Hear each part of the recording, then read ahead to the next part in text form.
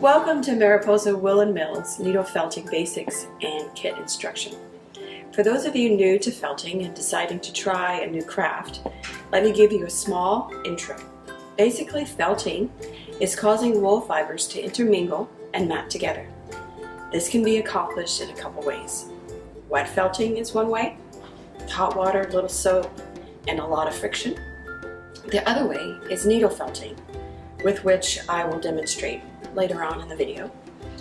Felting needles have barbs and they grab onto other fibers, to the wool fibers, as it's poked into the wool, causing this intermingling or felting. It always is best to use a surface such as a foam or a rice pad because the needles are very sharp. This kit provides all needed supplies to start this new fun, easy hobby. Let's get started. Hi, welcome to Adventure Awaits Felting Kit Instructions. So you notice that we have a pink and navy mat. That's your canvas. There is a special feature of an overlay to give you a head start on applying color in a blended way. So the purple part is designed to be at the bottom, but you can take off the colors that you need and just decide how much blue, how much purple, or how much seafoam that you want to appear on your picture.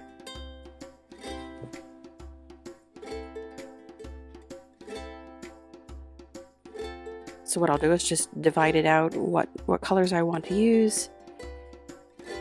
As you see, that what's left is some blended colors there. I'm just going to shift it over. So you just use it how you want your colors to appear. It's just to give you a head start.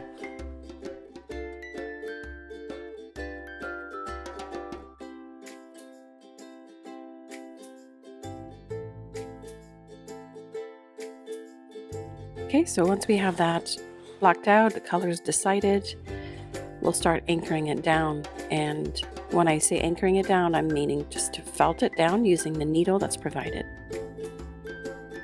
So poking repeatedly is going to cause a intermingling and felting.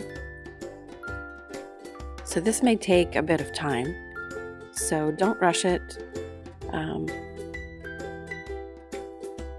So in essence, what you're trying to do is just anchor down those colors, but you don't need to go very deep into the mat,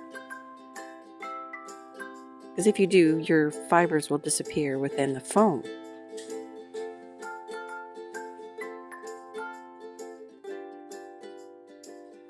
So anchor it down until you've given attention to the whole mat.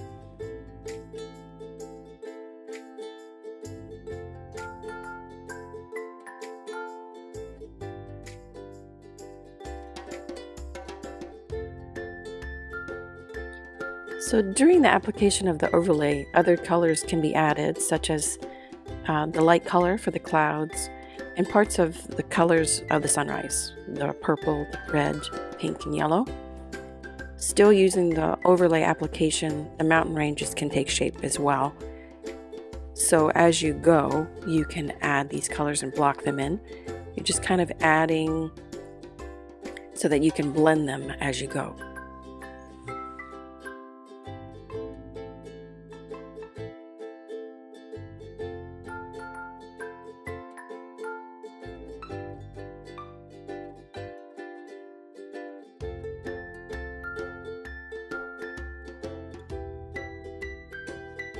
So we're adding the red for the sunset, just adding those colors in that are going to be blended together to give a soft effect.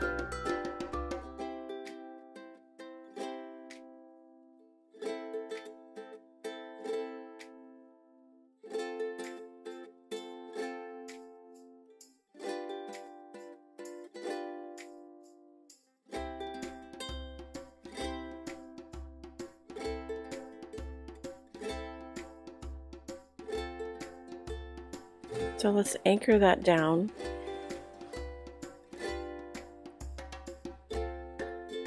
The small bits of colors that you've added, so it's going to give a blended effect. because less is more. When you're applying these colors, you just take off small bits.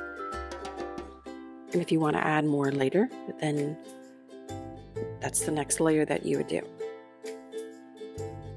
So we just want to anchor those down.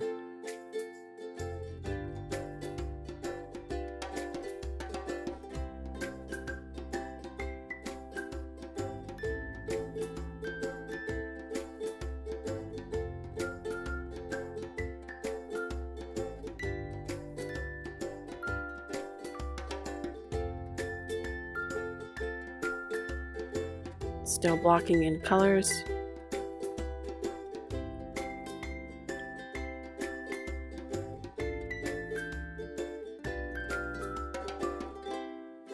Just adding the purple to give a more of a definition to the horizon line.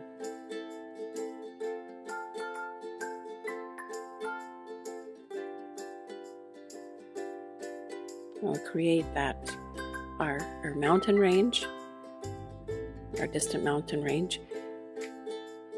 So taking small bits, anchoring it down, giving a little tug will help to keep a slender line in our rovings. Just giving a little tug, and as you're pulling, the fibers will be disappearing, and then you're having a small tapered edge. That's kind of what you want, to have a cylinder tapered edge when you're working with that those distant mountain ranges. Just adding a bit of darkness down at the bottom, not necessarily needed, because we'll be adding our tree line soon. Just giving a bit of the purple into the sky as well.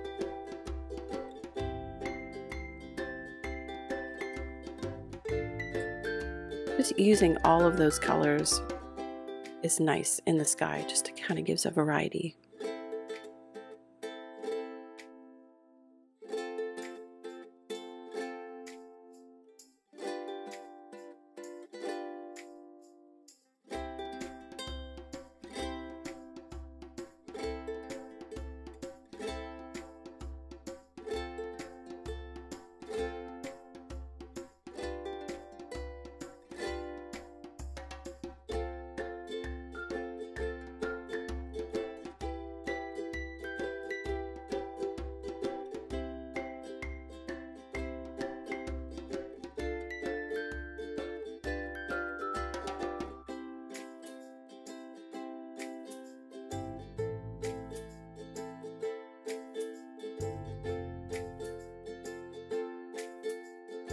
So to continue with the mountain ranges, we're just going to give a little bit of lightness.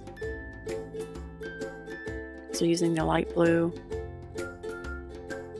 to define our mountain ranges there, and anchor that down.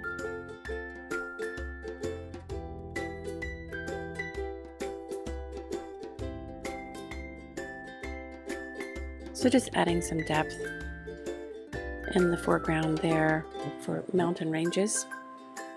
It's probably not necessary depending on your plan for your trees in the foreground. But just in case you can see beyond the trees, adding the purple would be a nice place to have that depth.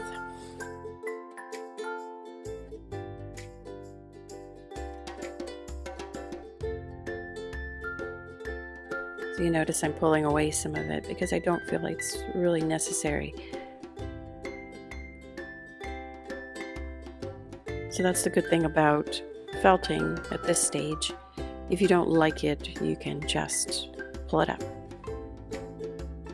So next, we'll move on to the tree line. I'll just use the evergreen or the darker green that you have, and we'll just mark the placement of those trees. Just pinching off a bit.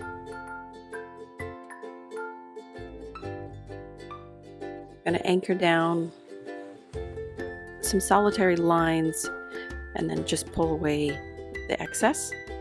So we're just going to mark where our trees are, and then we're going to go back in and give them fullness.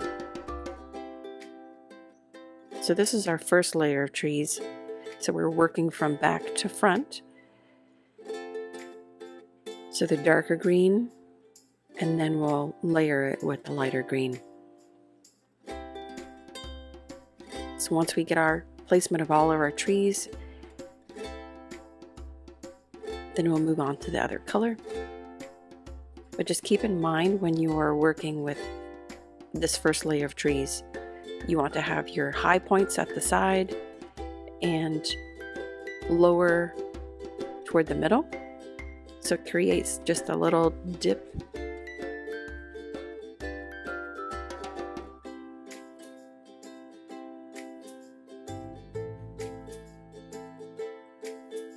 I'm just talking about composition right now. So you want to, because your focal point is more the sun and the sunset, or I should say sunrise.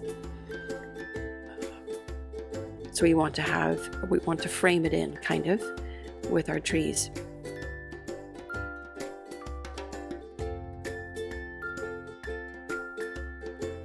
So just marking our placement, and we will add fullness next.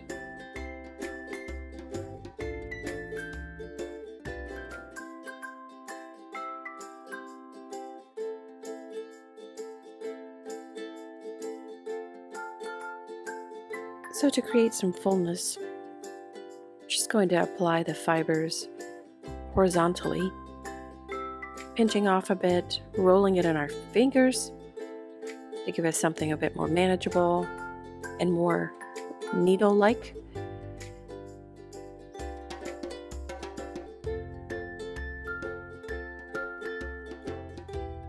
Anchoring down some, pulling it away. Just trying to fill in that area and making it look a bit more realistic, because the needles and the branches would go horizontally.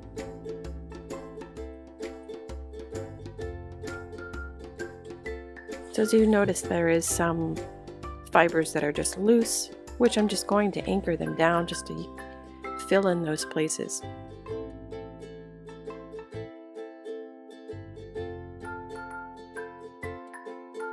So this application will go across the board for all the trees.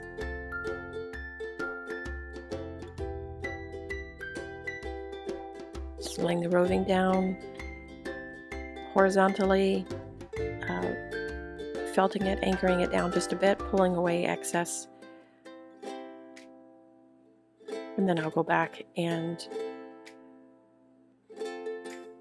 use those fibers there, or pull them away, whichever I feel necessary at the moment.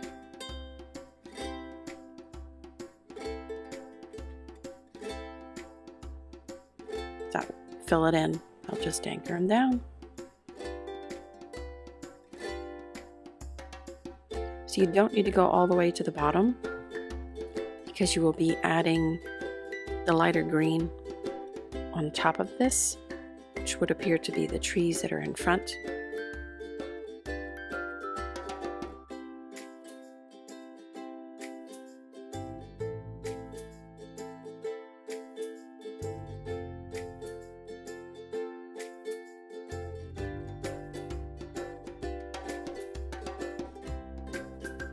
So the bright green trees in the foreground, we'll apply them the same way we did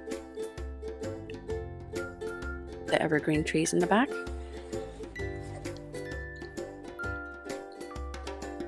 Indicating individual trees.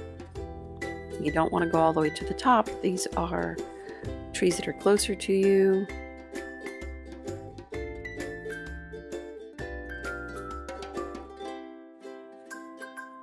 And the same approach, though, is that the trees on the outer edges would be higher than the ones in the center. And you do want to give some variety to the angle of your trees.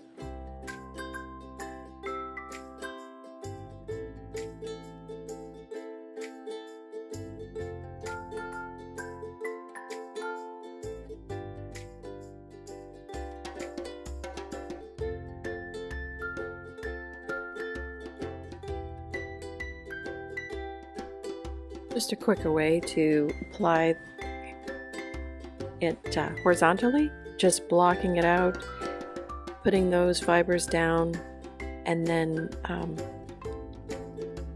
doing a bit of refinement after. So we'll just anchor all that down, going side to side though. So as you notice that there are some bare areas, which we really don't want the vertical line of the tree to be seen. So we'll go back and fill that in, make it a bit thicker.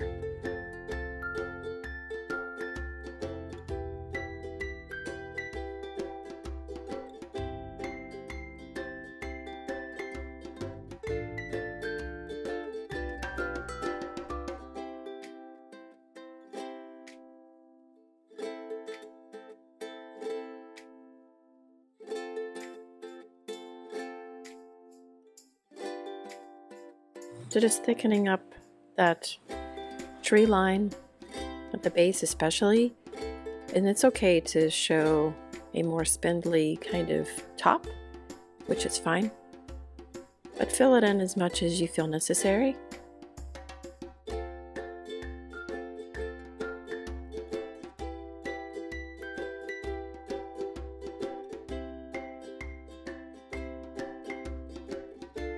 Taking small bits, just kind of giving to complete that spindly look at the top.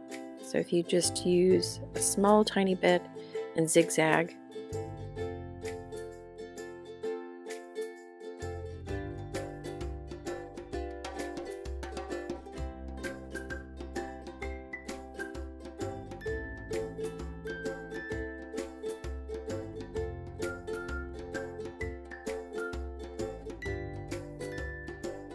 so as you notice, there is just adding little bits, twisting it in my fingers, and doing a little zigzag just to kind of create that top of the tree spindly look.